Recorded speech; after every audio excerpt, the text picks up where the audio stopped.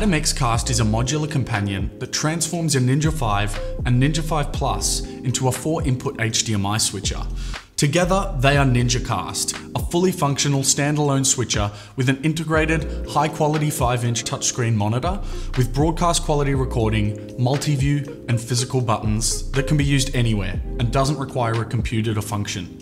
Streaming is all done via PC. Use the included USB-C cable, as not all USB cables are USB 3 or support data transfer. Ensure you have the latest firmware installed on your Ninja 5. As with all professional equipment, we recommend building your setup around the way the cast is supposed to be used, resting it flat on a surface or mounting it on a stand via the 1/4" 20 thread on the bottom of the device. Attach your Ninja 5 to the Atom expansion connector on the ATOMX CAST. Next, connect the locking arm. Take care not to apply any force to any part. Attach DC power to ATOMX CAST. Power on Ninja CAST. You have your 4 1080p HDMI inputs, your 1080p program out, your 1080p cast out USB-C limited to 30p. You also have the HDMI output on the Ninja 5 itself. We also have the physical buttons, input 1 button, the input 2 button, the input 3 button, and the input 4 button.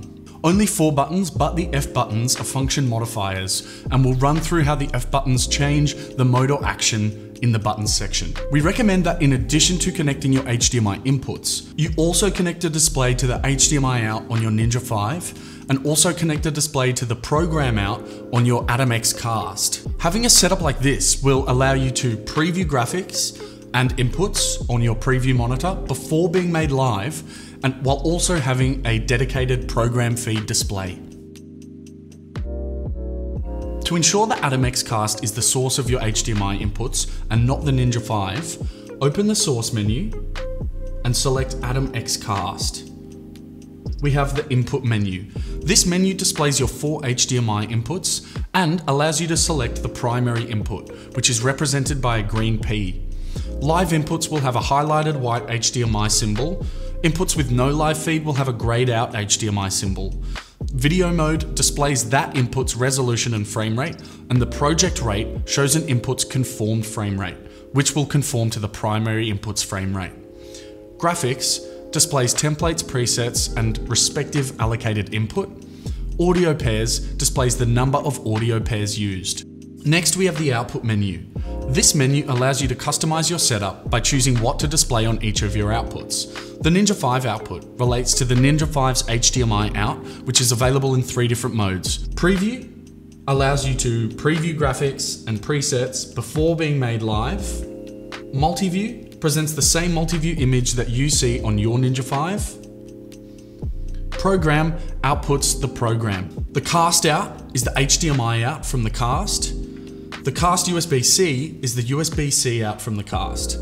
The cast and cast USB-C outputs are matched, so you can both stream and do baseband video over HDMI. FPS conversion toggle will conform the outputs to the highlighted resolution and frame rate. The overlays menu. In the overlays menu, you can upload images and graphics in PNG format or with support for alpha channel transparency and place them within target areas, which are represented by these anchor points. Graphic options include bug, masthead, lower thirds graphics, or a large graphic anchored in the center. To upload a graphic to a specific preset, the first thing we do is select a media slot. I've selected slot 1. Then we select browse file. Now I already have a graphic in media slot 1, so I'm going to overwrite it. My graphics are in this file here. I'm going to select PNG number 1. Now to confirm the selection, tap it again. To then upload a graphic to a specific area, ensure you have the media slot selected, and then simply tap an area where you'd like the graphic to appear. If I wanted to have a second graphic on this same preset, preset 1, what I would do is select media slot 2 or any other media slot for that matter, and upload that to a specific area. To change the location of an existing graphic, simply tap the graphic and then tap any other location target to upload it there.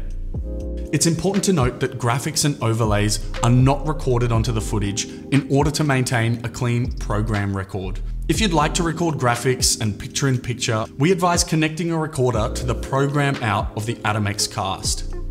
Next, we have the picture-in-picture menu. Use this switch to turn off and on your picture-in-picture.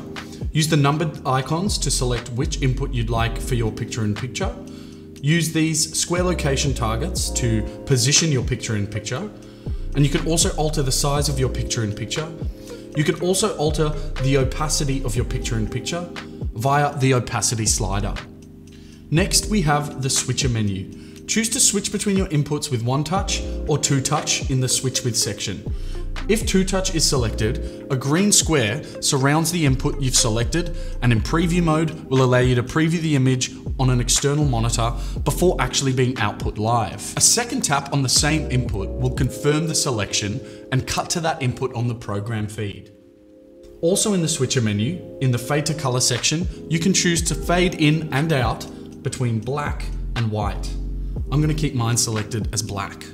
Next, we have the record menu, which is the same as the Ninja 5 record menu. It's your options for internal recording from a drive attached to your Ninja 5.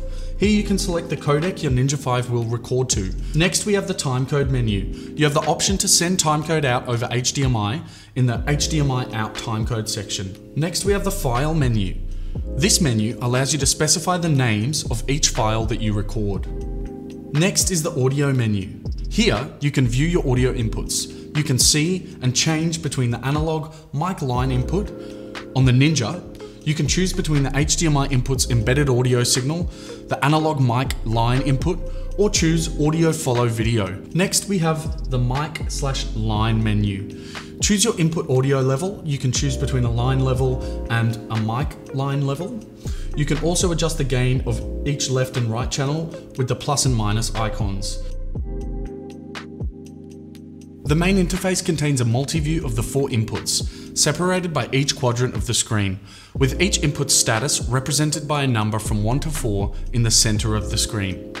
Each center number corresponds to its respective input number, and its color represents the input's feed status. Same goes for the large 1 to 4 buttons on the bottom of the ATOMX CAST.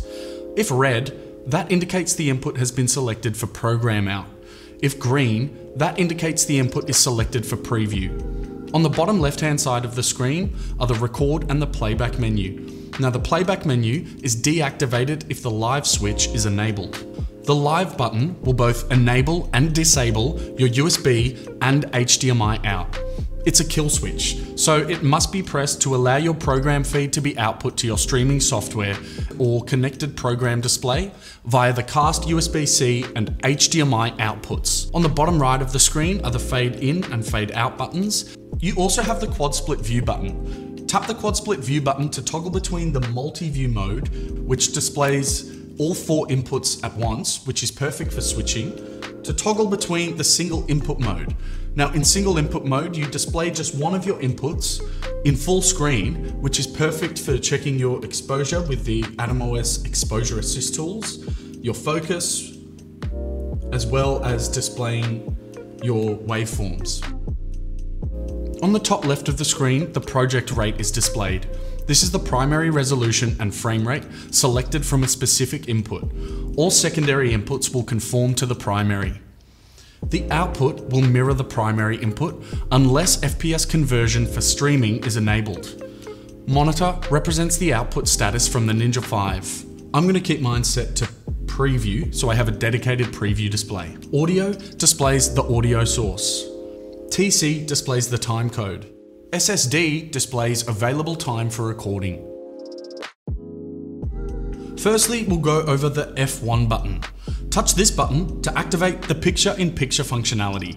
When picture-in-picture is activated, to select what input you'd like as your picture-in-picture, use the input buttons 1 to 4. When an input is selected for picture-in-picture, the respective button illuminates yellow. F2 button, the audio button. The 1 to 4 pad buttons in this mode act as an audio switcher. Once F2 has been selected, you can use the input selection pads to switch between the audio from the 4 HDMI inputs. No input button will be illuminated with color if you have your analog mic line input selected. Audio is still switchable via the input buttons. A mic icon, as you can see there, indicates the input audio source. Double tapping an input activates audio follow video, signified by the button being backlit blue. In this mode, as you switch your video tracks, the audio will come from whichever video track you've selected, and the blue microphone icon signifies the input audio source. So as I switch between my video tracks, you'll hear the audio source changing as well. The F3 button, the overlays button. In this mode, the 1 to 4 pad buttons act as a graphic switcher. Once F3 has been selected, pressing one of the 4 input pads will turn the selected pad green and apply the overlay to the preview output of the Ninja 5 HDMI out. This allows you to preview each of the graphical presets over the current input. Press and hold the green button to turn the button red and lock the graphical preset to that input, so when you output it, it'll be output with that input. Hold the red button again to unlock that preset to that input. The F4 button, the switcher button. Touch the F4 button to activate the one touch switcher. The F4 button illuminates red to indicate you're in one touch mode. Press F4 again to enter two touch mode. The amazing thing about Ninja Cast is that you have the ability to work as a standalone switcher, and also you can multitask by working with the touchscreen to be able to switch continuously and also make adjustments to inputs and settings via the touchscreen while you're outputting live.